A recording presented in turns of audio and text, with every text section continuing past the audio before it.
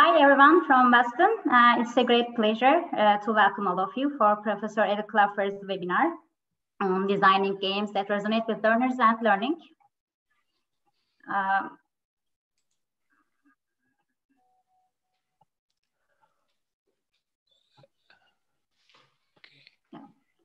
And I'm Cigdem.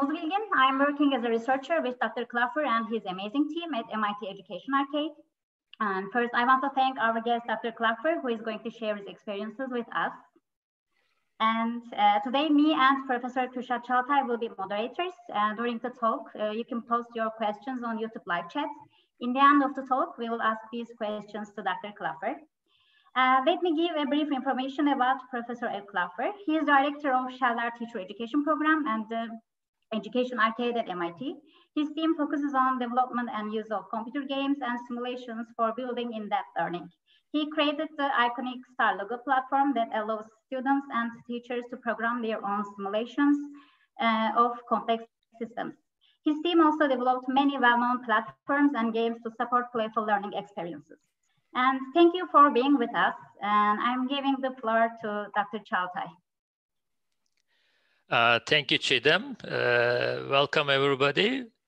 So we are glad to be with Eric and in this great presentation. So this presentation is actually organized in cooperation with Middle East Technical University Science Communication Group. We also thank our president of office providing the facilities and also Turkish interpreter.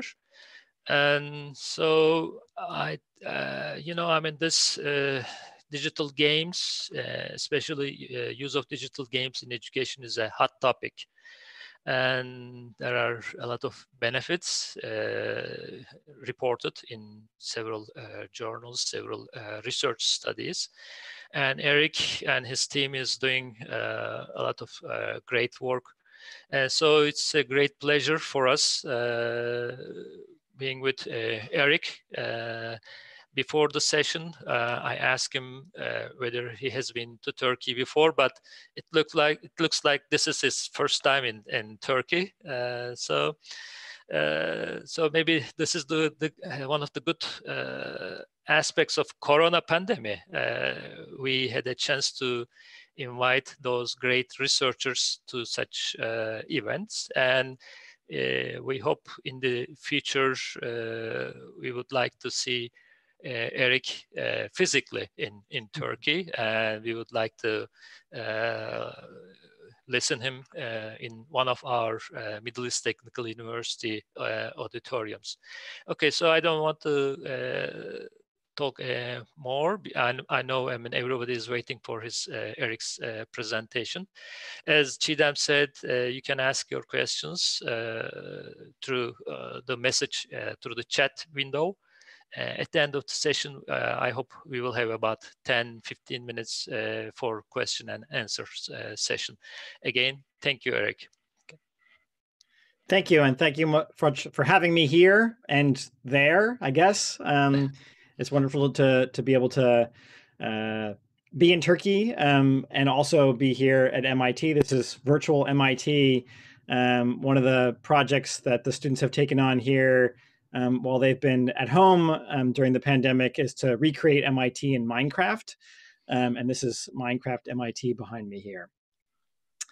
Let me explain a little bit about my program and myself. As introduced, I run the Scheller Teacher Education Program. That's STEP and T, which is the Education Arcade. And through both of these groups, we think a lot about playful and meaningful learning. That's the way we want to create our environments and the way we want to teach our own students to teach in classrooms. And so the way we do that is through enabling playful and meaningful learning experiences using the affordances of new technologies. So we think a lot about what new technologies have to offer us, and also where the big needs are in teaching and learning experiences and where we can connect those two things to make for powerful learning. We design and create experiences, and I'll talk a lot about that work today that we've done through creating new kinds of technologies. We also implement and scale experiences. So we think about making an impact with our work. As an academic unit, we think about that impact through research and through publications, but we also think about that impact through people who are using our products and who are able to use this in their own classrooms and their own lives. And finally, we develop capacity for more experiences. So one of the things we do in our group is to work with other groups who want to create educational games, use educational technology, and we think about ways we train them to, in turn, make those technologies themselves.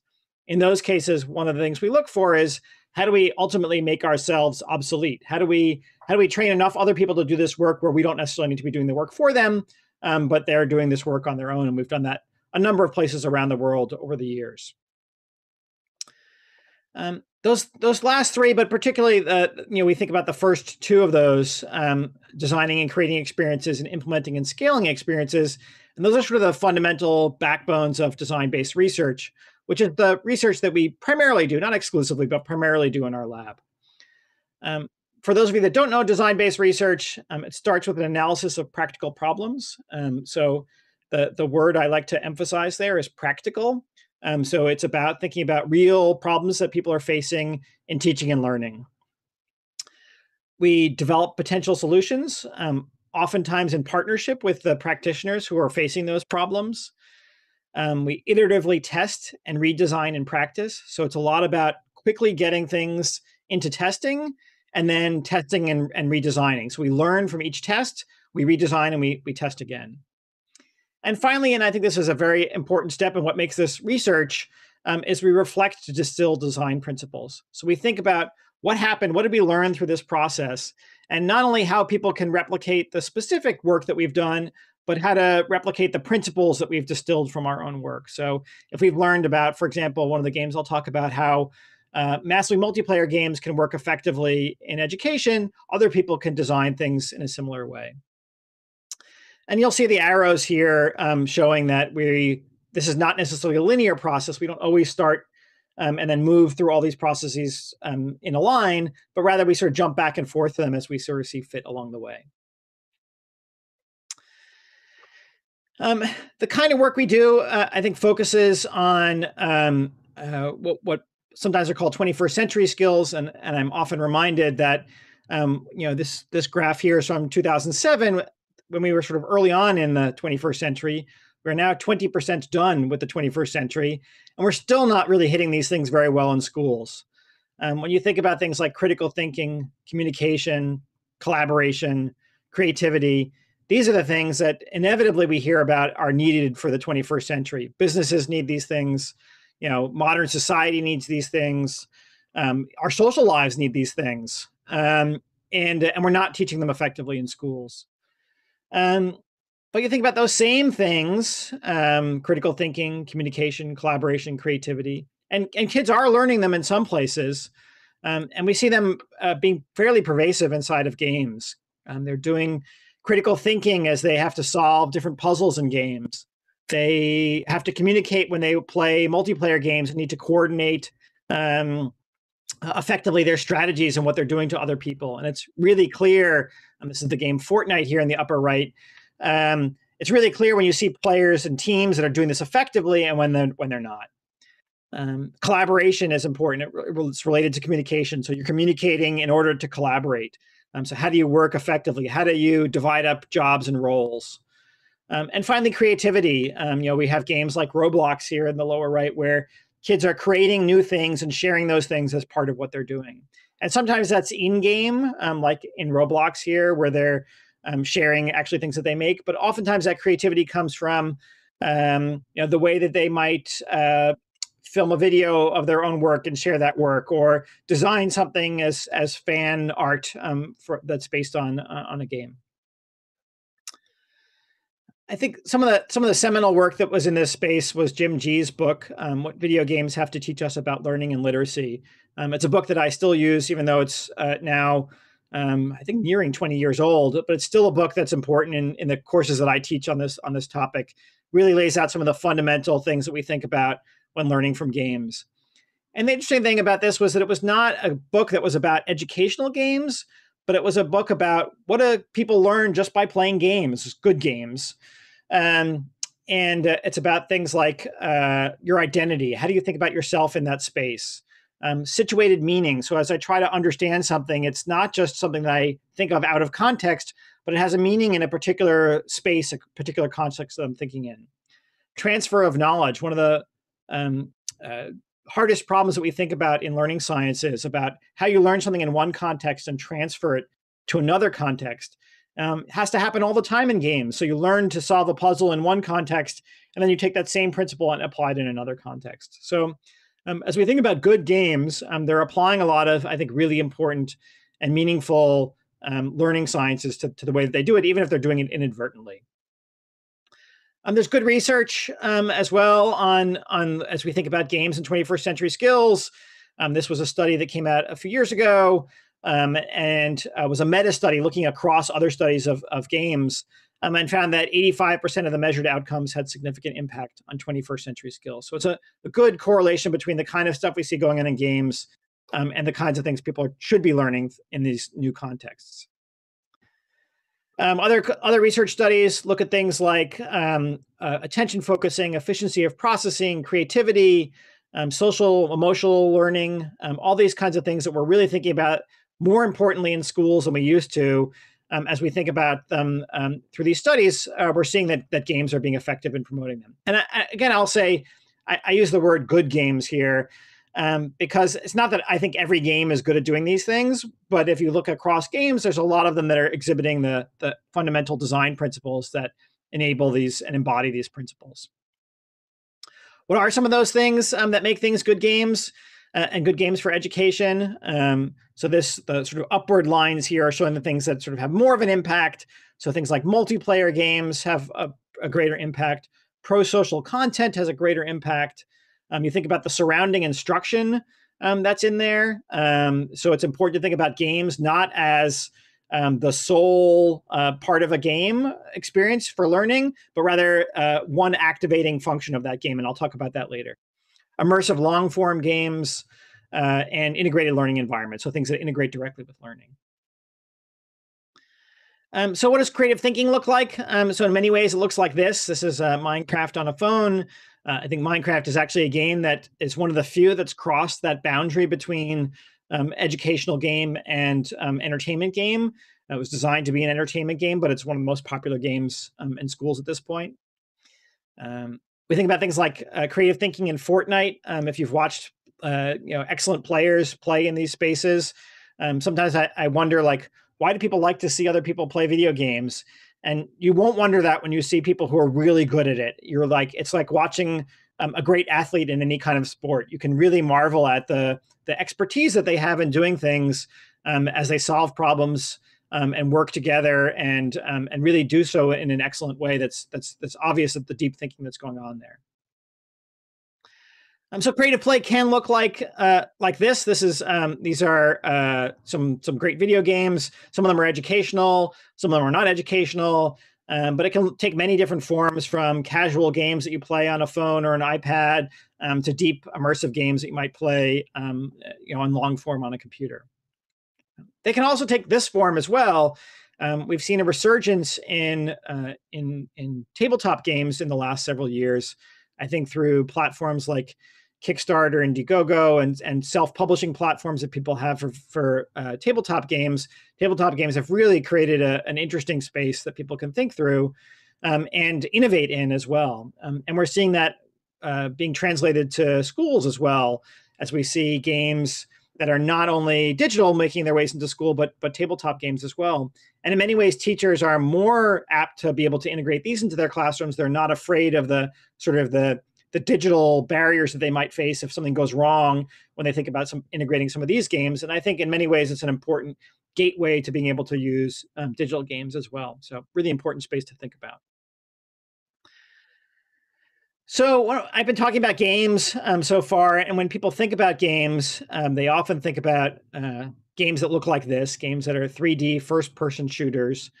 They think about boys playing these games together on consoles in dark rooms and eating unhealthy food as they do so, and that's somewhat true.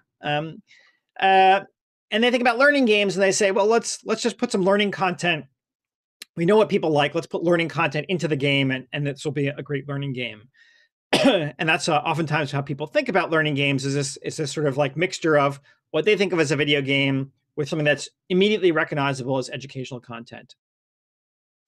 But this is not what we mean by educational games at all.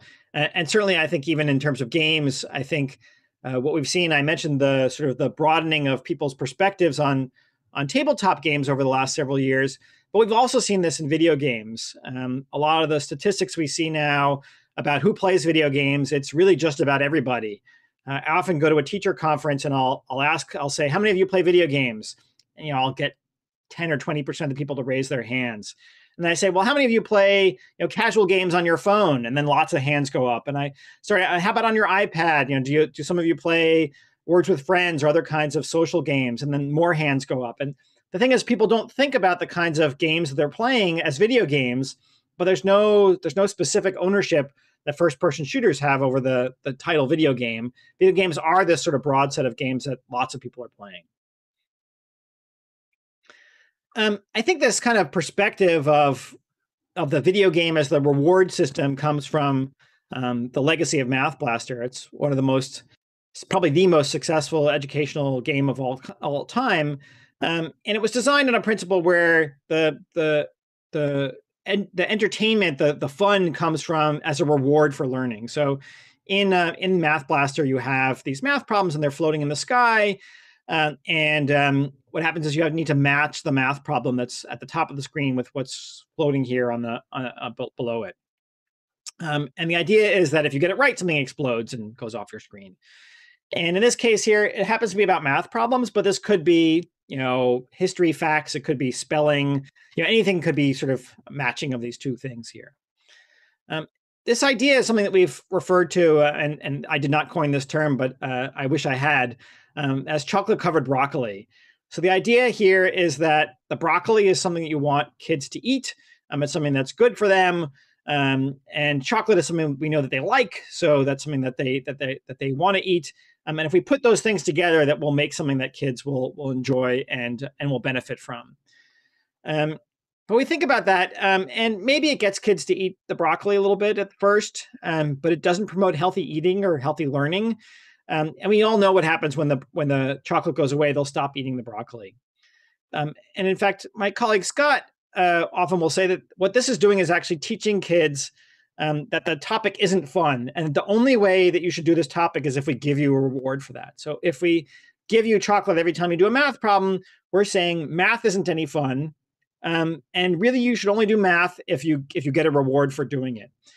And the opposite of that is this is actually a game that Scott created called The Logical Journey of the Zumbinis, one of the, I think, great educational games of all time.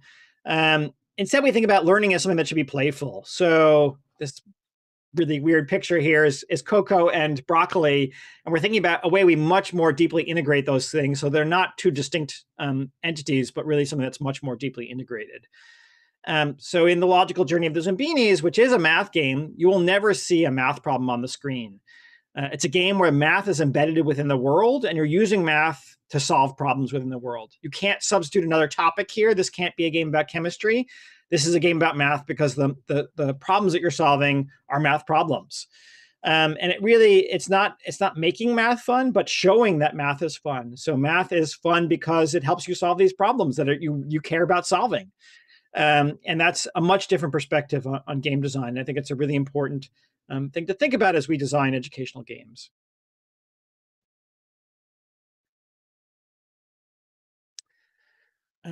So I think also this notion of what educational games are is somewhat influenced by this idea that this is what gaming should look like. So gaming should be fun. Gaming should be, ecstatic, fun, throwing your hands in the air. This is what it should look like when you're playing video games. But instead, we see people actually playing video games. So the pictures on the left here are from a photo essay that somebody did on the faces of gamers. So they're actually playing video games. The light that you see is coming from the screen that they're watching. That's actually one of my own kids playing a video game at one of our big video game conferences that we have here in Boston, which has tens of thousands of people at it. And you'll see this sort of intense focus that they have on their faces as they're playing the game, as they're looking at the screen, as they're thinking about what they're doing here. And really, as we think about this, the fun of gaming is not sort of like the bells and whistles and things that you see on the screen, but it's really about this idea of hard fun. And hard fun is a term coined by my predecessor, Seymour Papert at MIT. And he found that people were he was studying kids doing logo programming. So early days of computer programming with kids back in the 1970s and 80s. And he found that kids were having fun, not in spite of what they were doing being hard, but because it was hard. So the idea is that they would be given a hard problem, a challenging problem, and the fun, the joy would come from overcoming that challenge. So they'd be given a programming challenge to design something, and they'd struggle with that from time to time. And eventually they'd come up with some solution that they were happy with. And that was where the joy came from overcoming that.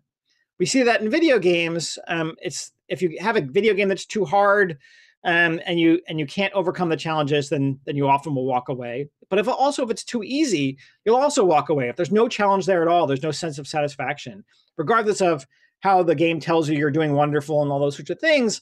If you don't feel like there's some chance that you're not going to succeed, then you'll often walk away because the game isn't challenging you. And that's really, I think, the critical piece that we think about when we think about design of good games, is designing something that's hard fun, something that's just hard enough to sort of make it challenging, but not so hard that you drop out. And in fact, that's actually what Vygotsky, a famous learning theorist, thought about in his zone of proximal development, is that you have this sort of set of things in this middle here. There's a set of things that you can do or will do. So those are things that you can do on your own. And then out here in this red zone here, you have a set of things that you can't do or won't do. So that those are things you can't do at all. And in the middle here, in the yellow zone here, we have things that you can do or will do with help. And that's the zone of proximal development. The idea is if you stay in that yellow zone there, the things that you can do with a little bit of support, that's where the best learning happens. And as we think about good learning environments, we think about that's where we want to keep kids. We want to keep kids in a space where they're continually challenged, but sort of making progress along the way. And that's also what we do in video games. You keep people continually challenged, but where they make progress along the way. If you play a video game and you start to get good at it, and then you sort of go back to level 1 and you're like, oh man, like I struggled with that. And now I've learned all these great skills and now I'm so much better at this because I sort of went through a series of challenges along the way that led me to this place where I've gotten better. And it's really about that idea of scaffolding that we think is a common design term that we use in designing educational environments, where you sort of help people along the way with some supports that get them better at solving problems. And then eventually you sort of remove those things along the way. And you see good games do that same thing. In a tutorial level, it gives you lots of support. In level 1 and 2, you're continuing to get that support. By level 10, a lot of those supports have gone away and you've been introduced to new challenges.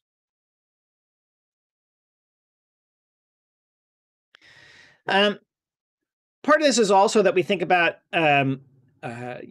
learning, particularly through games, as something that's structured. So in some ways, designing a good game is about designing a good sense of structure along the way. So we play these sort of structured, goal-oriented, feedback-driven situations because they can be fun. So in games, we willingly submit to some arbitrary set of rules in pursuit of mastery, but only if we continue to be playful along the way. So you think about a game like golf, and in golf, there's a set of rules around that about what you can do and what you can't do. And we know that like you have a long stick and there's a little ball and you need to be able to hit that ball to a little hole that's far away. There's all these sort of sets of rules about what you can do and what you can't do. And people sort of regularly submit to this because they think it's fun. Even though we know it'd be actually much easier to pick up the ball and just put it in the hole. But we don't do that because that's too easy. There's no challenge there. The set of rules and goals around it that have been structured here make it more fun, make it more challenging, make it more interesting to sort of do it with this long stick that you have to hit into the hole that's really far away. And that's what we think about as designing good games. It's about sort of making that challenge something that's worth pursuing in and of itself. That it's not about the rewards that I'm getting, but rather the challenge that makes it the rewarding part of the structure. I compare that to what many people think of as gamification, which is not the same thing as games. And my definition of this is applying the game mechanics to an unrelated set of tasks. So we often see this as a reward system, a set of badges, a set of rewards. And oftentimes there are sort of very low barriers to entry in terms of what you're getting here. So you get rewards for doing relatively trivial things. That isn't to say that I think that badges themselves are worthless. In fact, I think that in the right context, these kinds of rewards can be very meaningful, particularly when we think about them as something that is a significant accomplishment by doing something that required a lot of commitment. I've developed some sort of notation that I've succeeded, and I might be able to convey that information to other people in my community. So maybe I'm, if I imagine myself as, we've seen this kind of stuff in technical communities for kids. So as they're learning to program or learning to design web pages, maybe you learn HTML, maybe you learn CSS, you get a level 1 or a level 2 sort of badge there, and you share that with your community. So someone is a level 2 and someone is a level 1 and needs some help, they might go to a level 2 person in that area. So I think badges can be helpful, but not when they're sort of this very short-term sort of trivial reward system. In fact, I think that in many cases here, like the chocolate-covered broccoli, they're in fact becoming a crutch, that they're something that you rely on to sort of keep making progress. And when they stop giving you rewards, you stop progressing. So instead, I think about these 5 things as being critical to making games good. And they all have to do with the structure of games. And I think what you won't see here is that they're fun or engaging. And I like to use the word engaging. And I think that's also obviously an important part of games. But I think that's sort of the part that people focus on immediately. And I think these are the ones that people really should be thinking about. So the first one of those is interesting decisions. And that's what Sid Meier, who famously created the game Civilization, thinks about as the hallmark for good games. So the idea is that they're not just decisions, but they're interesting. And they're interesting because I have some information that might help me think about what I want to do. So it's not just flipping a coin and thinking about whether it's going to be heads or tails, but rather I'm thinking about some interesting thing that I have information on.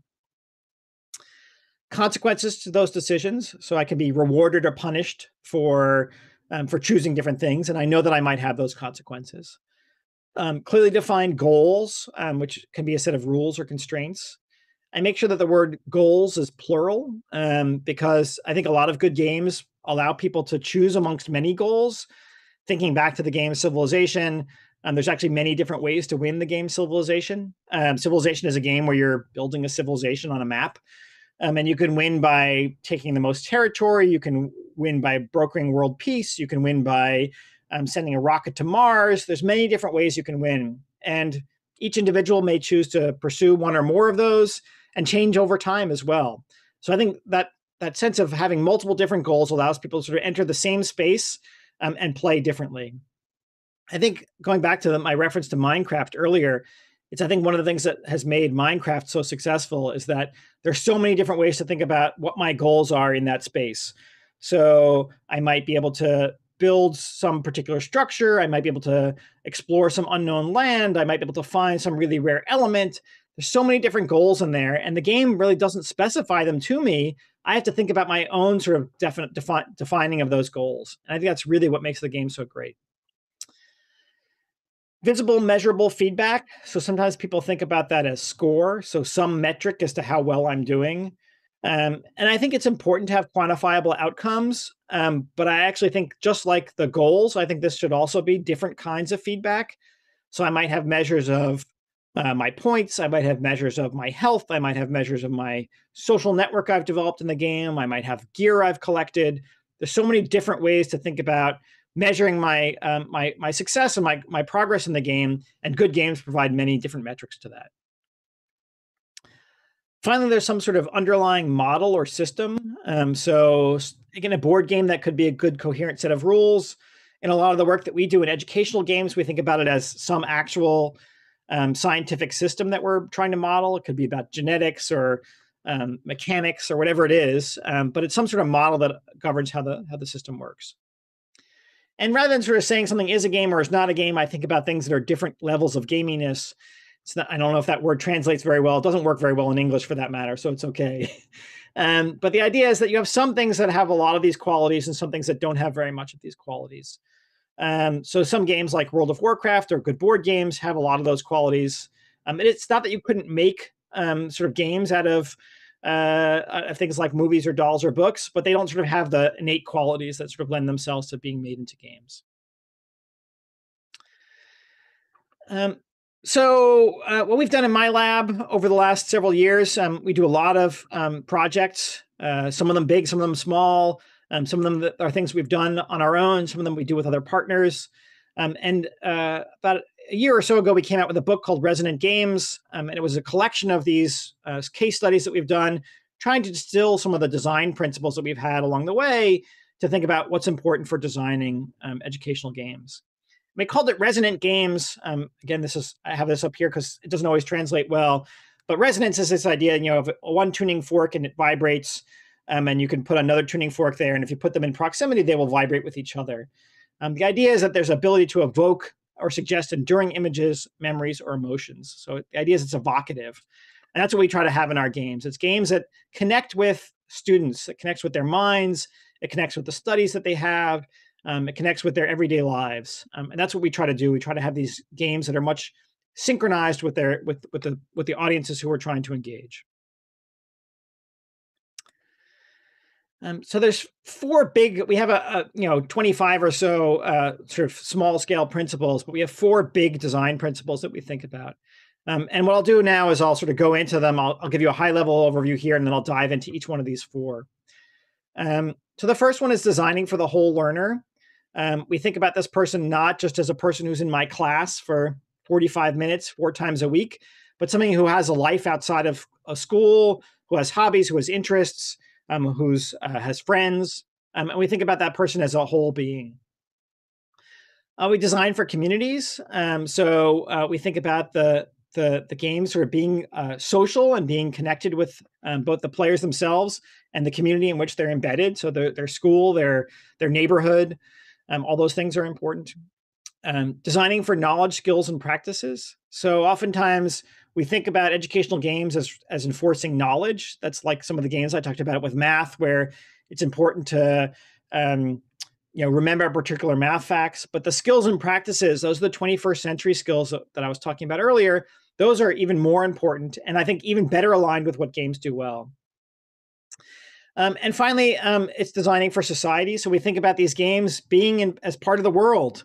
They're connecting to current issues, to current problems, to current things that the students are thinking about outside of school, outside of the sort of particular disciplinary context we're designing for. So I'll start with designing for communities. The idea is we're designing games that sort of take into account the sociality of learning. And we think about that in lots of different ways. And we have a few different examples of this. So this is some of our participatory simulations. And the ironic thing about this game is it was one of our most popular mobile games for quite some time. It's a game about a disease going around a community. It's a game we've been doing for many, many years now in various forms. And kids have always struggled with ideas like immunity and probability of transmission and all these kinds of things. And we try to teach them about some of those ideas through this game. I'm interested in playing this game now when these ideas are sort of fresh in everybody's mind and have a different understanding and see how the sort of thinking for analyzing this kind of problem has changed. We model a lot on sort of casual social games. We've done some work in that space. Our ubiquitous games, which are games designed for the mobile web or web apps. In this case here, the idea is that you're playing games not in class, but you're playing games in sort of short spaces between classes throughout the day. And when you maybe see your friend in the hallway or when you have 5 minutes on the bus on the way to school, you can play these games and then connect with the data back to what's going on inside the school. We developed a series of these games a number of years ago in the life sciences and connected them to stuff that was going on inside of the schools and used the data to inform practices that teachers were thinking about. This is another one that we did that was about like a Pokemon-style card battle game about weather. each of these games, we're thinking about the society here, the community here. It's about sort of multiplayer interactions, but that community can also just be about sort of sharing ideas within the community. So as you see kids often talking about games, they often will share a screen or share some other sort of artifact that comes from the game. And that's also an important part of the sociality of gameplay as well. Thinking about the whole learner, this is a game that we're actually designing a new version of right now. This was a game that was an alternate reality game. So this is a game that pretends not to be a game. It was a game that we developed here in the US with the Smithsonian Institute, which is our big National Science Museum in Washington, D.C. And they also have networks of other museums around the country that belong to as partners. And the idea in an alternate reality game is it's a game that pretends not to be a game. So the idea here is that the game started with a video. Actually, the game started originally with saying MIT is going to be launching a science game on this particular date. If you're interested in playing, come check out the game. Here's our website. And when the game was supposed to launch, instead of launching, we put up this video that said, "We're really sorry. We don't know what happened. Our website was hacked. If you know anything about what happened, we set up a forum, and please post something in the forum." And what people had to notice was that at the top of the screen, for just a fraction of a second, there was a little code that would appear. And kids would start to notice there was a code at the top of the screen, and they noted, "Okay, did anybody see the code? It was ABCDE." And other students would say, "No, I saw a different code. My code was different than that." And they realized that there were many different codes out there. There were about 100 different codes, but each kid only got one. And they needed to work as a community to put those together because it turned out that they were a sequence, and that sequence was a cryptogram that they needed to decode. So they worked as an entire community. It was thousands of players to decode this message that turned out it was from this future beings who had discovered an Earth-like planet that was devoid of life. And they wanted to use Earth as a reference planet to figure out what was going on this other planet. And so they need to figure out things like, how do we communicate things about temperature when they don't know about our Fahrenheit and Celsius system? How do we communicate things about distance measures when they don't know about meters or yards? So they had to come up with all this different kinds of mechanisms for communicating with these future beings. The interesting thing here was that there were many different ways to participate. So you could be active in the forums. There were online games. There was measurements you could take in your backyard and contribute. So each kid could think about some way or ways that they wanted to contribute to the game. And all those were equally valid. There wasn't anything that was more or less important than others. They were all important. And that's a way to sort of think about the whole learner, all the different ways they can contribute, and some choice in making those contributions along the way. We're now making a version of this, a similar kind of game where it's meant to be sort of launched. This was a nationwide group of about 5,000 or 6,000 people that played. We're now making it sort of so that a school or a library can sort of run this with the hundreds of kids in their community in parallel. Resident design for knowledge, skills, and practices. The example I'll give here is actually not one that's in the book, but one that we call Clever. And Cigdem is actually working on this one among other projects. The collaborative learning environments in VR. So it's a virtual reality environment. In this case, our first example is one that's about cellular biology. And it's about sort of having to, there's the scenarios that there's a cell where something isn't behaving properly and you need to go inside the cell and fix it. And in its original design here, there's actually two roles. So there's someone who's an explorer who actually sees the environment in VR. And there's someone who's a navigator who sort of sees this top-down view of the world and gets sort of a zoomed out view that the explorer does not see. And so what it looks like in practice is this, where you sort of have one person in VR and one person on a tablet, and they have to communicate with each other to sort of think about what's going on here.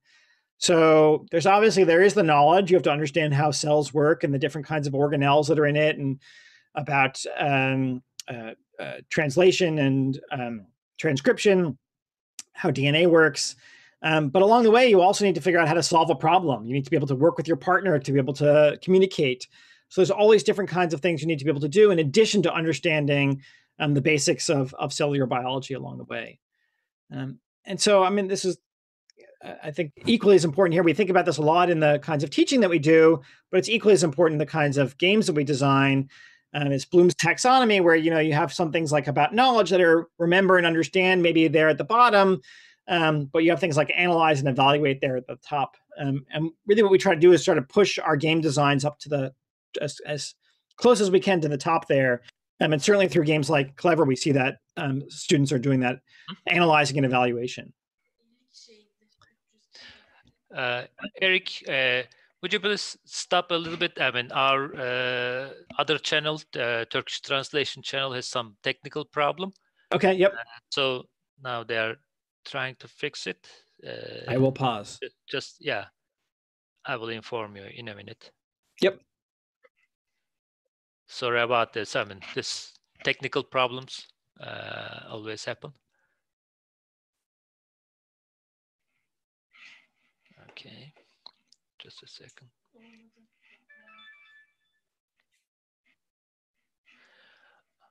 Okay, maybe while we are waiting, we may ask some questions. Sure. I mean, we got some questions regarding the age. Are those games appropriate for all ages or not? Would you please make some comments regarding this one while we are waiting? Yeah, I mean, I think so. Some of these games, individual games. I mentioned the virus game early on. That game I've done with kids as young as 10, and I've done it with adults that were studying public health. So some of the games actually work across really wide ranges of ages. Mm-hmm. Most of our work tends to focus on kids ages roughly 10 to 16 or 17 is where most of our work has been. In the book, we talk about one project, though, that was focusing on financial literacy, that was focused on students who are in their early 20s, late teens and early 20s, who are sort of just going into their early adulthood and independence. So we've done games there.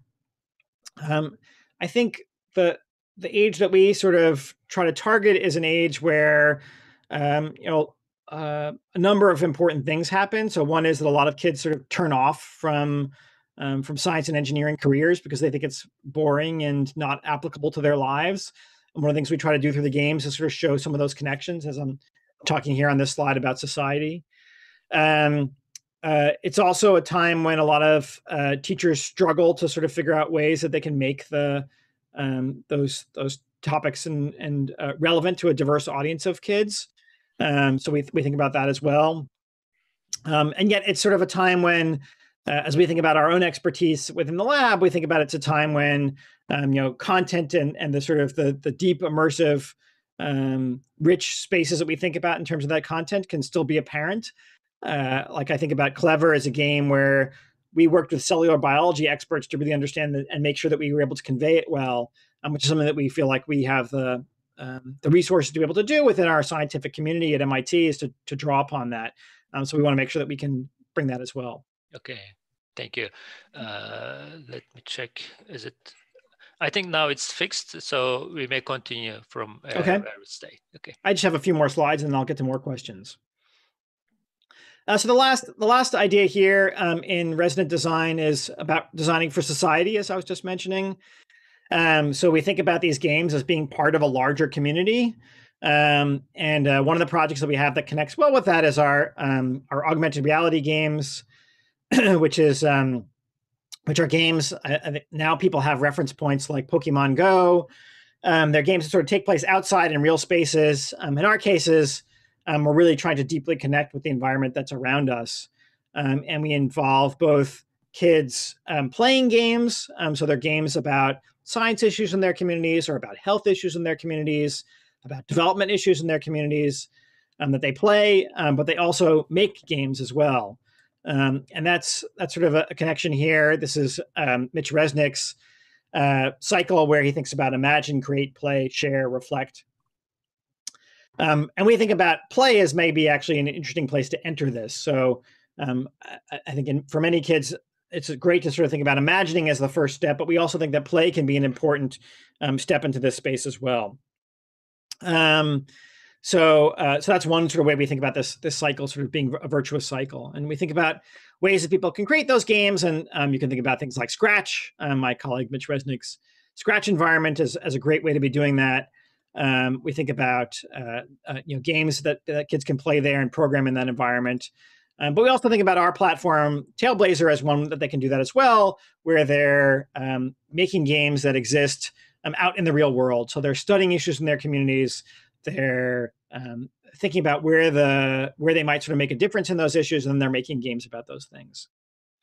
And that relates, I mentioned early on that the game is not meant to be something that's the only part of the experience. It's not like someone doesn't know something, they come and they play a game and they leave and they know everything. But rather, it's really actually important to think about the game as part of an important experience. So the game is an experience. This is the action reflection cycle, which is often associated with experiential education. The idea you're sort of doing active learning. And there's the challenging action, which is the experience itself. But a lot of learning comes from the debrief that happens afterwards. So this is not something that happens without teachers. It's about teachers sort of facilitating discussion and abstraction from what kids are doing inside the game. So many times kids will sort of even do well at a game, an educational game, and feel like they've learned something, but they can't necessarily apply it to the next situation. And that's where this sort of discussion, the reflection, additional resources that a teacher might bring in, those become really important parts of making the experience durable and meaningful, and that getting back to that issue of transfer. I'll close with just sort of one other slide here. This is balanced design. My former student, Jen Groff, has this design. It's sort of a variant of the evidence-centered design model. It's a little bit simplified. And this is often an important part that we think about for design of our educational games, where we think about, we want to know what's the evidence that somebody's learned inside of there. And that's how we sort of think about our design process. This is actually, the arrows here, just like our design-based research, are sort of cyclical. So we don't necessarily think about this as something that has a single starting place, but something that's actually much more iterative in our design process. But we do think about the evidence that we want to know that somebody's learned something. And I think particularly now, as we think about data that comes from these kinds of games, we think even more and more about those kinds of things, because we can use that data to be able to provide real-time evidence, oftentimes for formative purposes, to help us understand, help the students understand, and help their teachers understand what they're learning and what they're not learning. So with that, I will just say our book, you can actually get for free online at resonant.games. The whole book is there, and you're welcome to read it there. And with that, I will say thank you, and I'm happy to take additional questions. Okay, thank you very much, Eric. And through the end of the session, we had some problems with Turkish translation, so we apologize from our Turkish listeners, watchers. So I think now we are ready for questions. We got some questions both from Turkish side and English side, but let me start first. Then I think Cigdem is going to ask the next question. You know, I mean, nowadays everything is associated with this corona pandemic. So what would be the impact of this pandemic situation on games, educational games, and in general school life? Yeah, well, that's a good question. It's funny because one of the big games that we've did a number of years ago, Radix, which is detailed in the book, is one that I think would be wonderful for this point in time. It's a social, online, massively multiplayer game, but it was in Flash, so we don't run it anymore. But I think we're seeing demand for those kinds of games right now. So games that are social, games that sort of are immersive, games that sort of engage communities. Sort of, they're looking for a lot of these kinds of things, because we're finding that Zoom meetings are sort of a poor substitute for thinking about ways you can facilitate interactions online. But we think about other kinds of things that draw upon the strengths of digital interaction as being better for that. So there's lots of engagement we see in online games right now. They're very popular, not for educational purposes specifically, but very popular right now. And I think people are starting to see the strengths for doing those kinds of more deep and immersive kinds of digital learning experiences. I think it's going to require, those kinds of games take a long time to develop.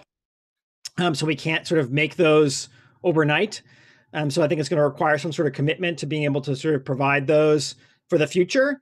I think in the short term, it's about trying to sort of come up with ways that we can make some existing resources, things like Minecraft, things like other kinds of online games, work in the short term, but think about ways we invest for the next time. I think what we're learning now is that we'll both see sort of continued disruption in the future. We should be prepared for that, but we also are learning that there's a lot of great stuff we've been ignoring that we might be able to think about ways of coming up with new educational models that rely on these other kinds of resources while still having face-to-face interactions that will hopefully return soon. So I'm hopeful that we're learning some things about new kinds of designs that can sort of have value added, both sort of in future disruptions as well as future life as normal, which I hope is the rule, not the exception.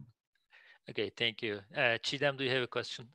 Yes, so there is one question asked. Yeah, what is your opinion using virtual reality and AR technologies in games? As you mentioned, Clever is one of your VR games. And what are negative and positive aspects of using these kind of technologies? Yeah, there's a lot of interest in mixed reality now, virtual reality and augmented reality. I think one of the things that's important is realizing that just because a technology is there doesn't mean we should use it for everything. And I think a lot of times what we see whenever there's a new technology is it's about, how do we do the things we were doing before in the new technology? So, how do we give a PowerPoint lecture in virtual reality? Maybe there's no value added there, and maybe there's actually distraction, and maybe it's worse. So I think a lot of the work that we're trying to do is think about where are those value adds in augmented reality and virtual reality? What are other media not being able to deliver? So the idea behind Clever was the sense that a lot of the important things that happen in cellular biology are three-dimensional.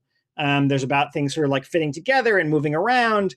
They're also about things that happen across different spatial scales that are often represented in the same way in a textbook.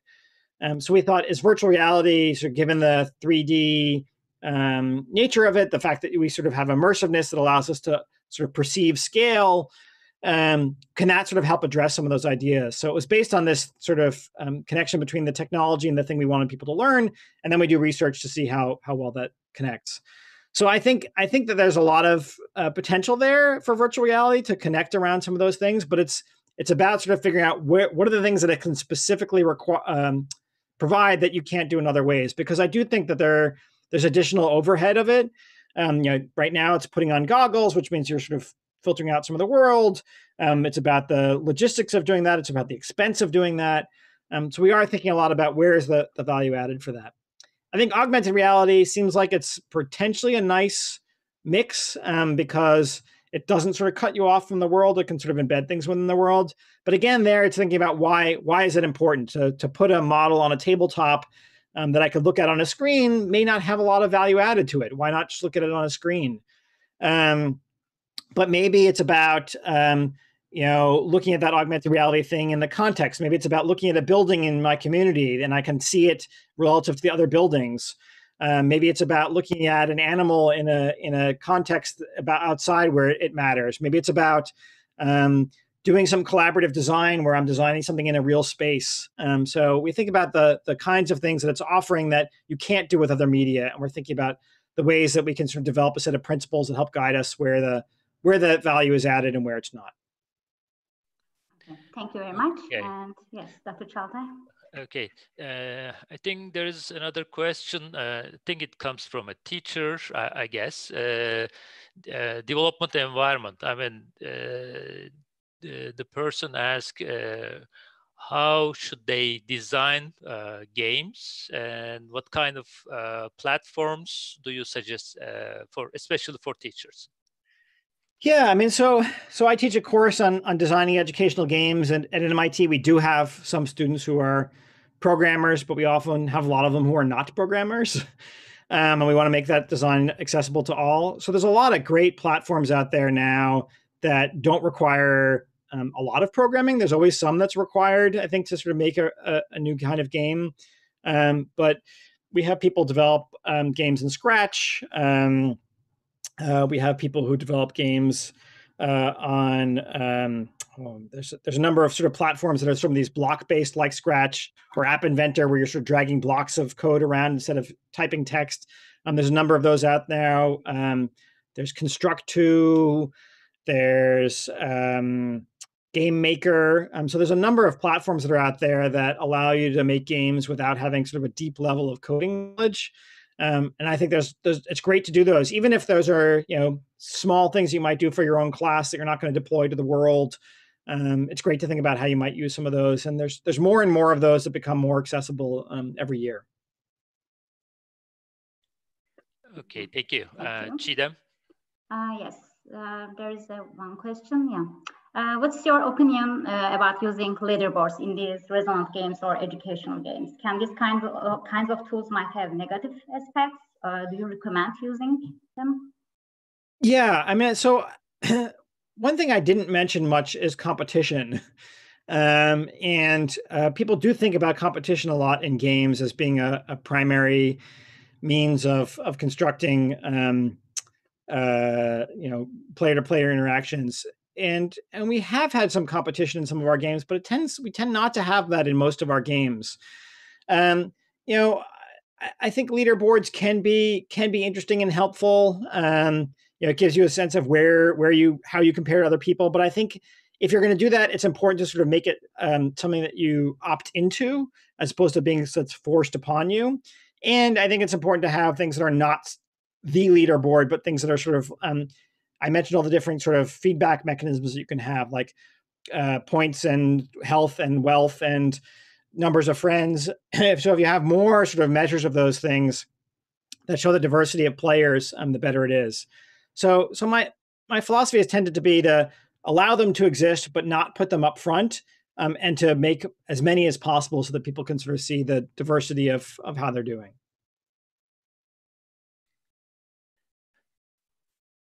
Thank you. Great. Okay, so this question, actually, you at one point you mentioned about this issue, but maybe we should get another explicit answer. As I'm reading the question as it is, why people waste time watching others play games? They can easily play a game themselves. I mean, what do you think, Eric? Yeah, I mean, it's something that until you've done it, it becomes a sort of a strange thing. But we've been doing this for centuries. I can play sports. I can play soccer. I can play football. I can play hockey. But I watch other people do it. I watch them because they're good. I watch them because it's interesting. I watch them because I might learn something. I watch them because I might be inspired by them. I watch them because it's amazing to watch somebody who's at the top of their game do something that's really interesting, that I can't do yet. So I think once people start to realize the parallels between the kind of games that we've watched for centuries and millennia, and the kinds of games that we're watching on screen as not being so different from each other, I think all of a sudden it starts to make sense that we're able to do these things. And I think even now, here and in many parts of the world, the other kinds of sports aren't being played, and so people are watching like basketball players play video game basketball with each other. Or car racing and other kinds of games like that. So I think people are starting to get a sense of like, oh, it's a lot closer to sports than I thought it was. Okay, thank you. I mean, my son also, he always watches those, well-played games. I think it's something new. It's something different. Yeah. Yep. Okay. Cigdem, do you have any final question? We are almost done. If you have one final question. Okay. One question is, I think you answered about which games are your favorite? Which games are my favorite? You're playing, yes. So I've mentioned Minecraft a number of times. It's a game I've come back to again and again. I use it in my own class. I think it is one of the better games of all time.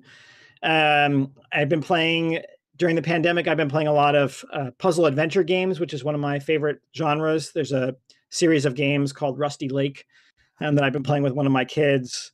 And we've done some escape rooms recently as well that we enjoy. And I've been playing some World of Warcraft recently as well, which is a social, massive multiplayer game. I've been playing with some folks in the lab. It's a way to sort of immerse yourself in a world with other people and do things together when we can't be physically together. So it's another one that I've been playing a lot of lately. Okay, thank you very much, Dr. Klopfer, and thank you everyone for being with us. I also would like to share my favorite game. I recently Half-Life Alyx, the recent one, my favorite. That was great. Okay, so we are done. Thank you very much, Eric, and also thanks all those attended this session. At one point, I counted about 500 people were watching this great presentation. And as I said, I mean, in the hopefully near future, we would like to see you in Turkey physically. And we also would like to share, I'm in Middle East Technical University, would also like to collaborate with MIT and with your team in further projects, because we are also doing similar projects. And again, thank you very much for your great presentation.